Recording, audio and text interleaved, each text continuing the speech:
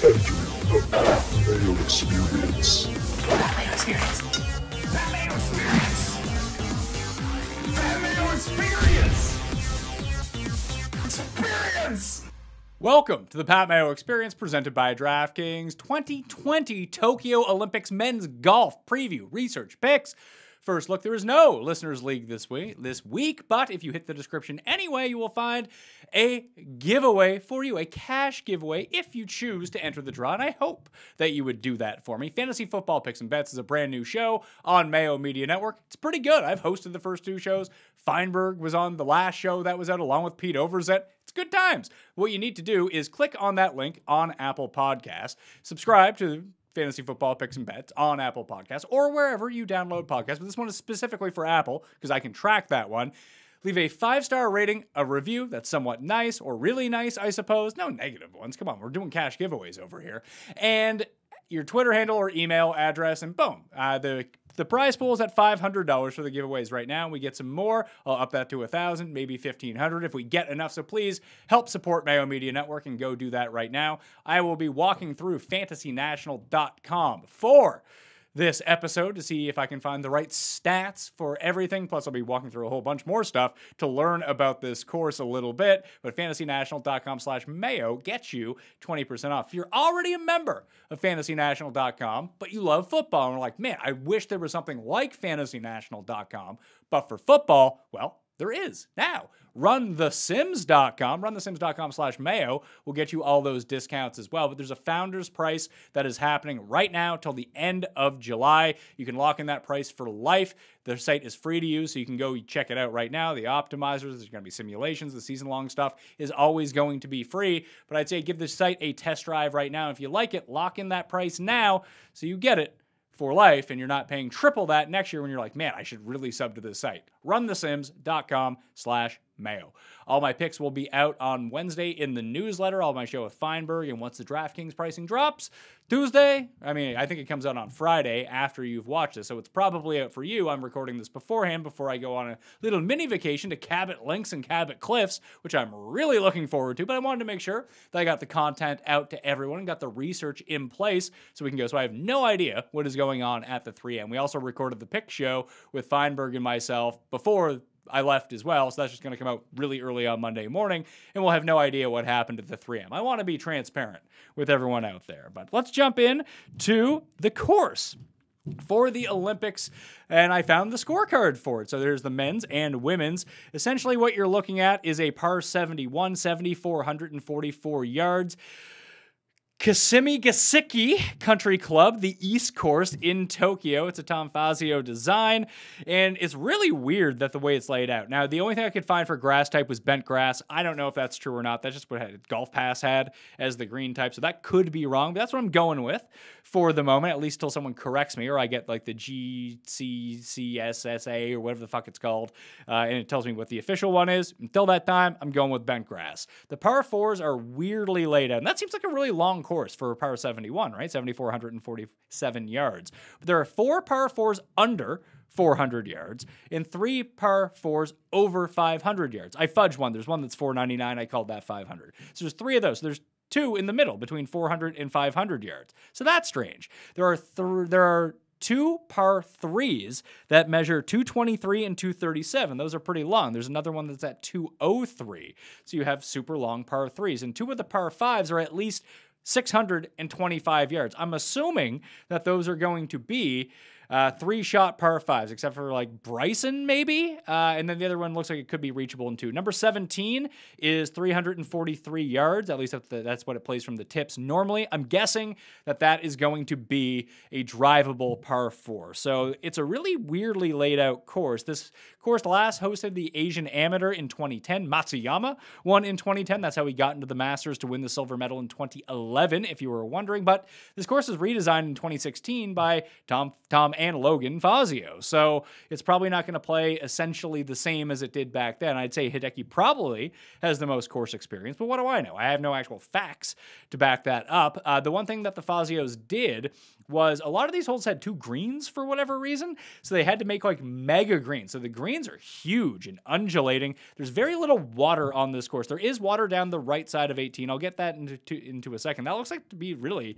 the only one. It kind of plays like 18 at Bay Hill, maybe a little bit easier, but it's just kind of weird. I went to the official website for this course, and it highlights like the course on like Google Maps, and it tells you what kind of birds are on the course. So that was strange. Apparently, it's the most difficult country club to become a member in Japan. A couple million yen it costs per year. I thought that sounded pricey, but that's really only between like 20K and 30K per year American, which is a ton of money, obviously. But like when they said it was the most exclusive, I was like, what is this, like $1 million per year to join? Apparently it's not.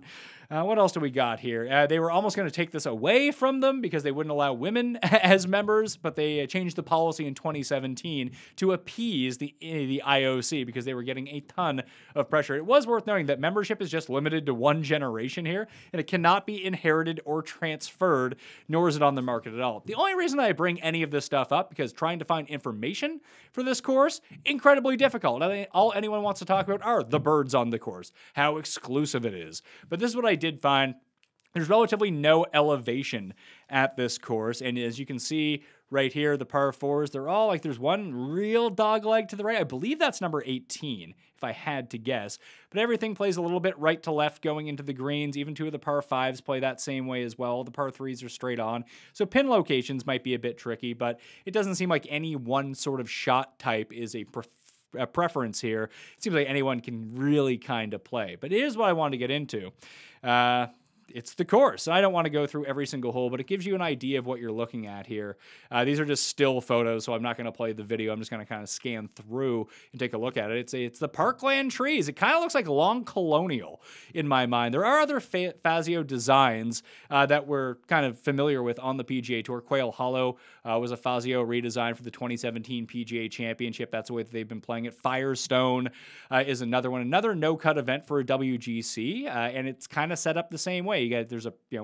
You have to hit the fairways. You can't be in those trees, and it's really a second shot course. Like those, that's what we're looking for this one. Conway Farms, which has been at the BMW Championship 3 times, 2017, 2015, and 2013. Leishman, Day, and Zach Johnson were the champions that time around. And Shadow Creek, where they held the CJ Cup last year because they couldn't hold it in South Korea. It was also the site of Tiger versus Phil, the match, the first time around. If you don't remember, Kokrak beat Xander at the CJ Cup, and Henley, because I remember having money on, I think that was the one, or was that Zozo the next week? Either way, Kokrak beat Xander at Shadow Creek to win the 2020 CJ Cup. And the water, there's water on this course, but mainly it looks aesthetic more than it being in play. Like there's a whole bunch of it like right in front of tee boxes. Unless you're me, that's probably not going to be in play.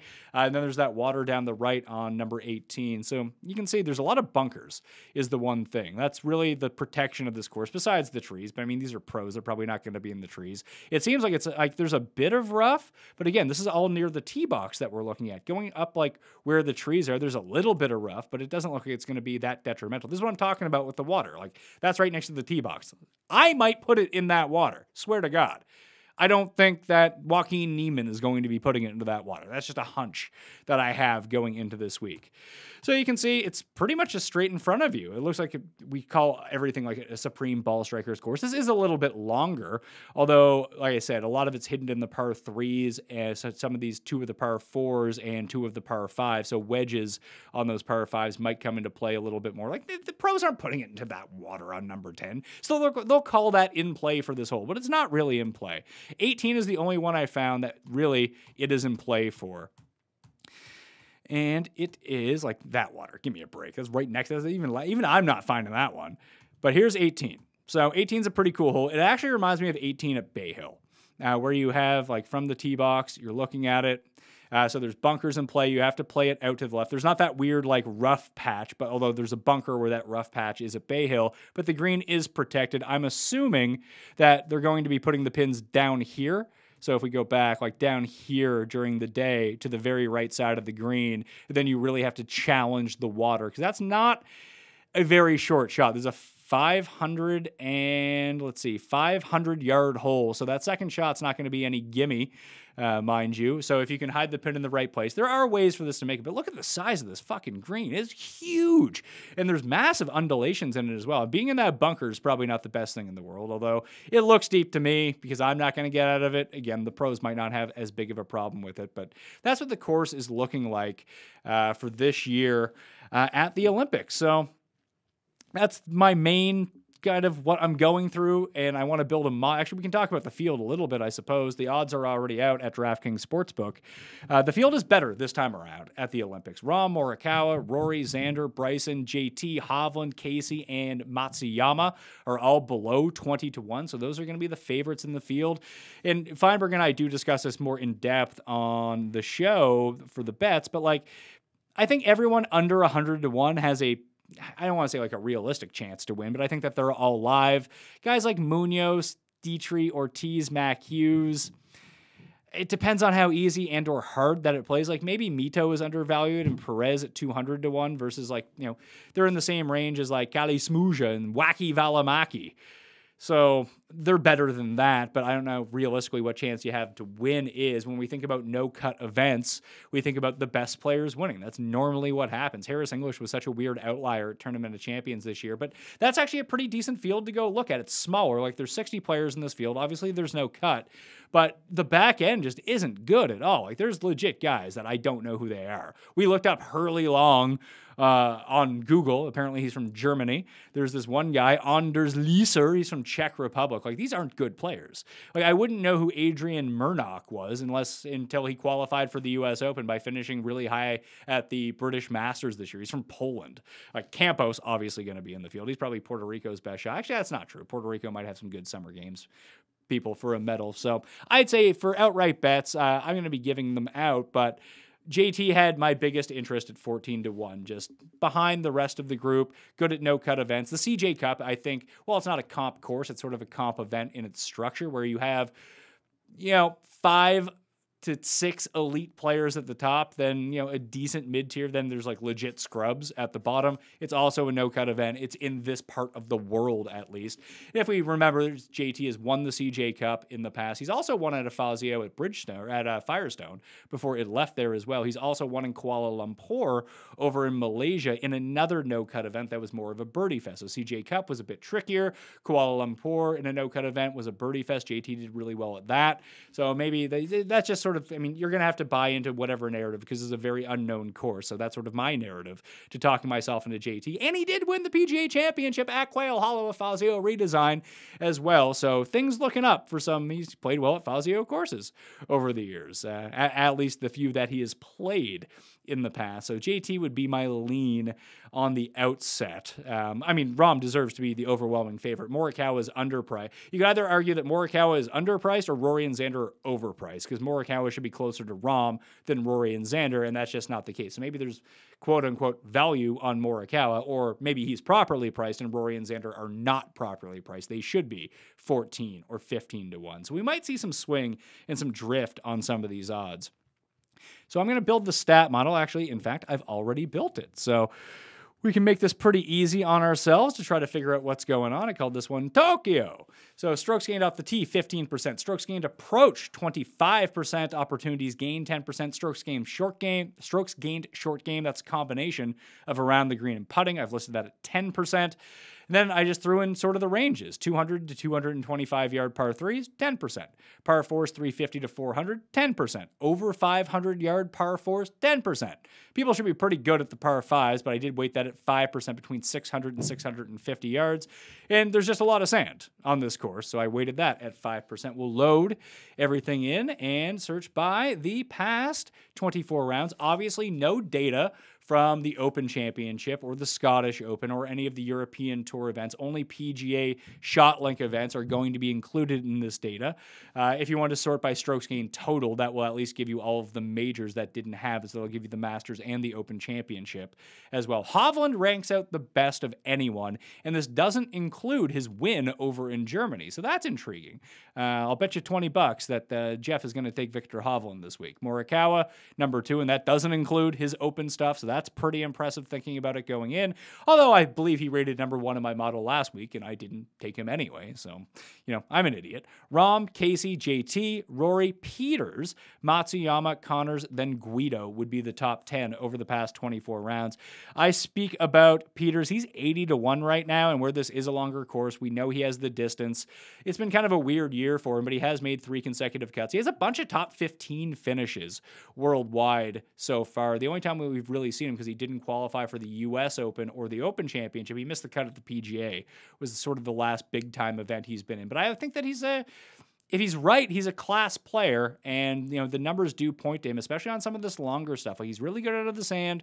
He plays the par 5s that are long really well. He plays the really long par 4s really well, and he plays the long par 3s really well. Like, he's one of the few guys, and obviously this data is being taken from a really long time back because he doesn't have the weighted rounds to really look into it, like the PGA, Byron Nelson, Puerto Rico, U.S. Open, the Open, U.S. Open, PGA Championship. So some of these are getting factored in, and these are pretty actually, this is actually a little bit better. It goes back to 2018, obviously.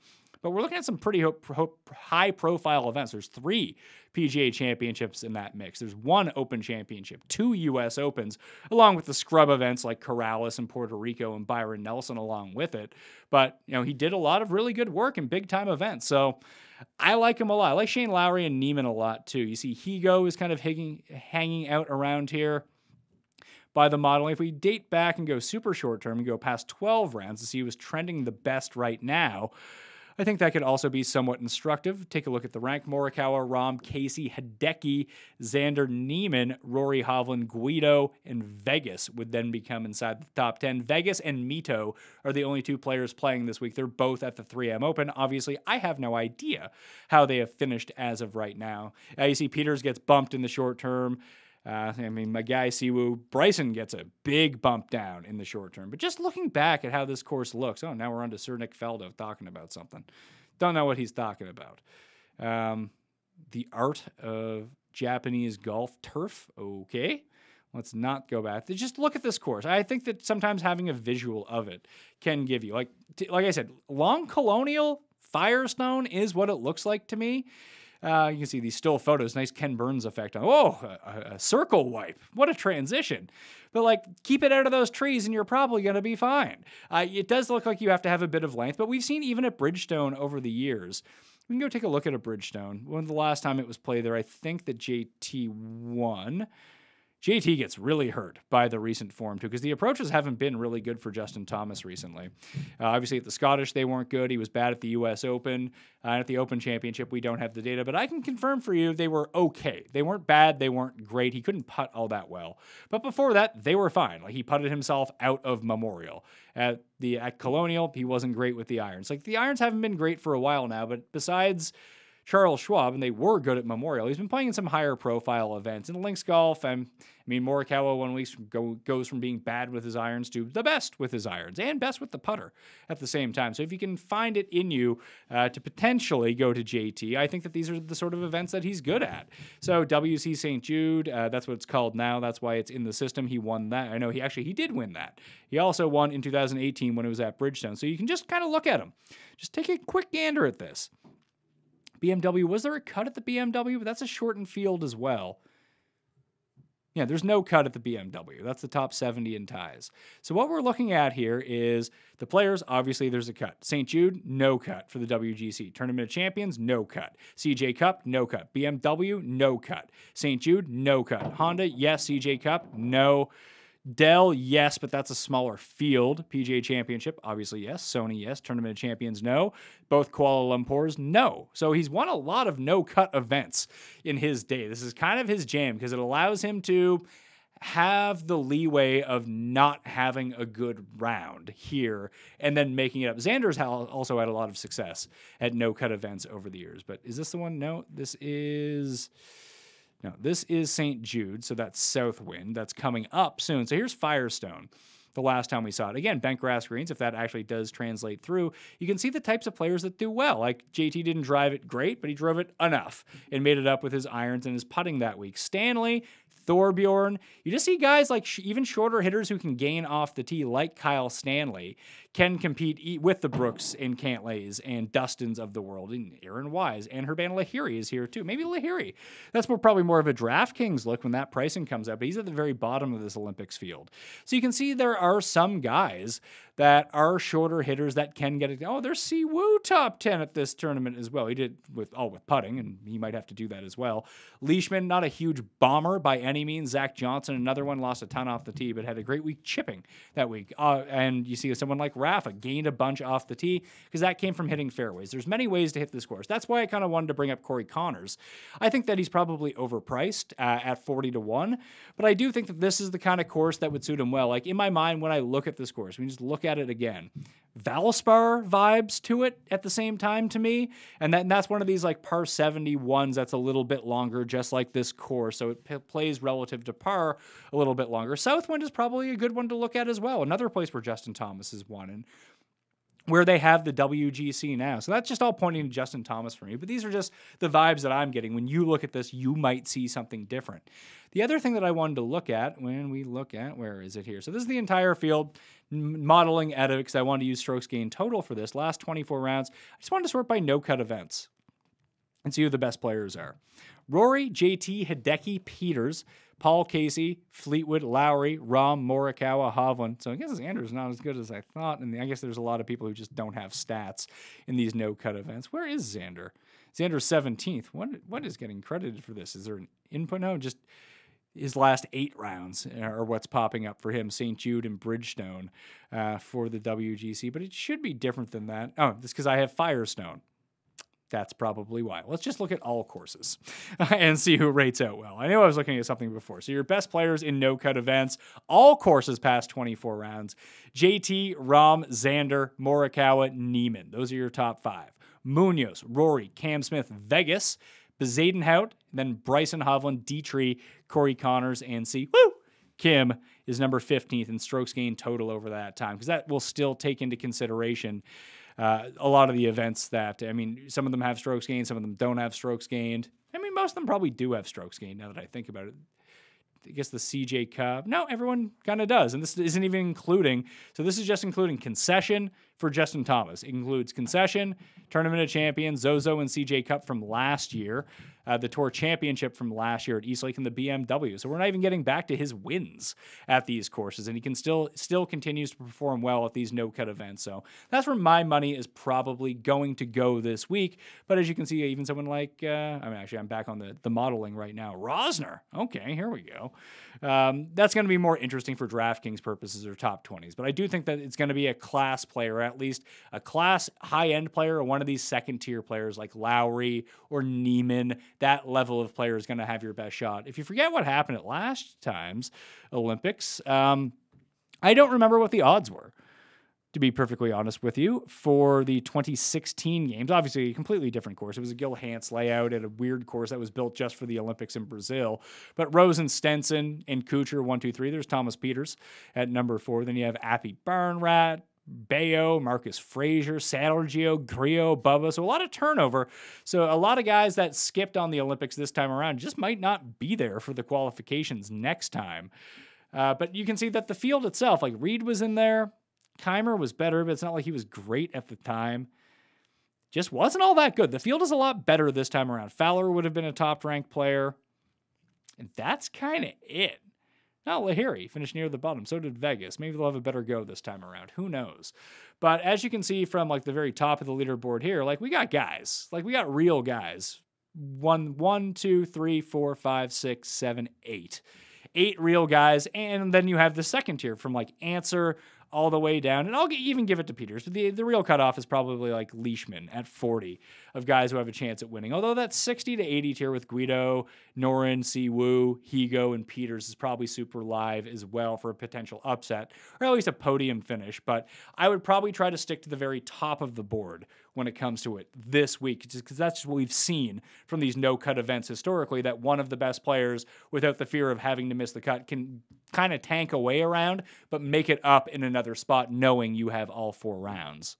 So that's going to do it for the research and walkthrough for the men's Olympic event this week. The bet show will be out Monday with Jeff Feinberg. I'll do DraftKings on Tuesday, but you got to subscribe to Fantasy Football Picks and Bets to get your football needs. And we've been doing a ton of content on the Pat Mayo Experience as well. So please go back and watch all those shows. We did the Cam Akers breakdown. I got my rankings already out, all the division previews. Need the support for the football shows, just like the golf shows, to keep the business going.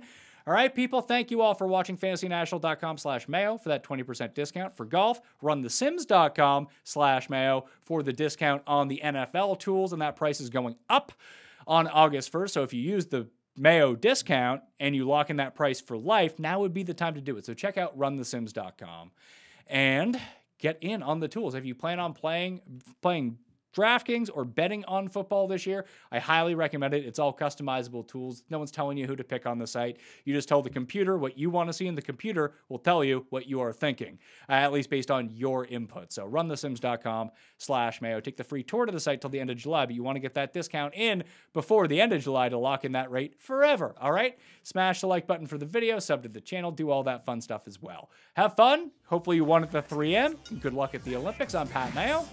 I'll see you next time. Pat Mayo Experience! Experience!